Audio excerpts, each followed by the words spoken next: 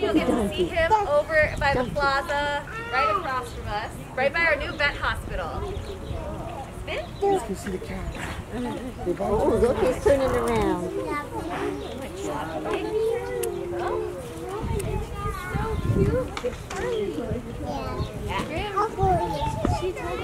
So super smart guys. They're also really strong. So you might be able to see these rocks down here. This used to be a wall. So Charlie, with his really strong nose, he actually moved all of these rocks around. So he's an interior decorator. No, we can't sit right there. It's dangerous. You got him? Look at that pig. Look at that Super pig. strong, super smart. No, you cannot. He's got it all, even the looks. Oh, you like that pig? That's Charlie. Get my fence up so the kids They got a name for a I pig. know you are. It's Charlie. It's dangerous to climb. Charlie, Charles, he is the best. Pigs are super cool. A lot of people think they're dirty because they like to take mud baths. And that's actually to help them with their skin. So he takes mud baths to protect him from getting sunburned. And just like we put on sunscreen before we go outside in the summer. He's actually really clean. He's even litter box trained. So, Wow. not dirty at all. Do you guys have any questions about Charlie? What's your question? You could raise your hand. What does he eat? Oh, they're gonna. He likes to eat everything basically. So when we're out on walks around the zoo, we have to be very careful he doesn't steal popcorn from little kids or goldfish or anything like that. Here in the zoo, he gets plenty of vegetables and he has a special kibble for piggies. So he gets different vegetables. Whoops. You want to take a picture of his toes? He is around, he's either 5 or 6. I can't remember if he's turned 6 yet. So he is fully grown. When he was first born, he was like a little piggy. Drop it down there. And again, somebody brought him home thinking he was a micro pig.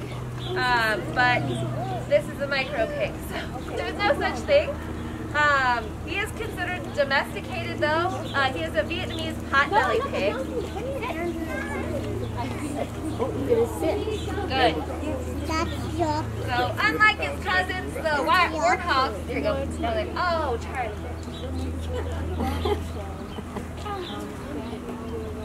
Question here. Yeah, what's your question? How much does he weigh?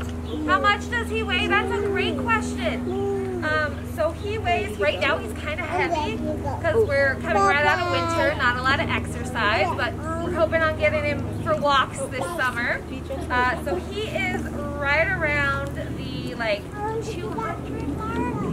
So pretty hefty boy. Wow. What's your question? I was just waiting. Does he like watermelon? He sure does.